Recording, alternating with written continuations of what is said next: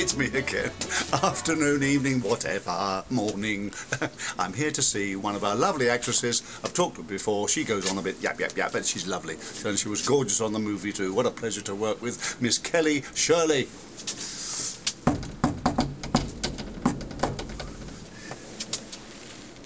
Where is she? Kellie Shirley?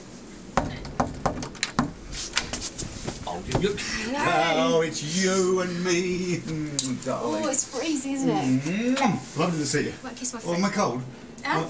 Was I cold? Come in. I'm coming.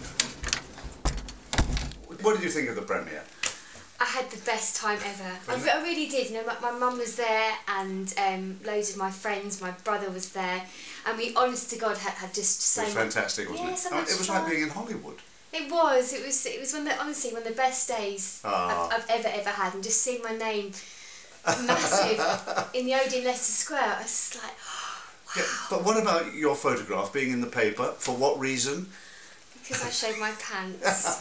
I didn't mean to, and if I did mean to, I would have worn much better pants. Well, no, you did. It was fair enough because it was soaking wet, wasn't it? And you lifted your skirt. Well, I got told not to ruin it because it was lent to me, and I was so paranoid about ripping it and having to, pay thousands of pounds for it. Wow. So having done the premiere, yeah. you're now leaving us. I know. Where are you going and for what reason? I'm going to your beloved Australia.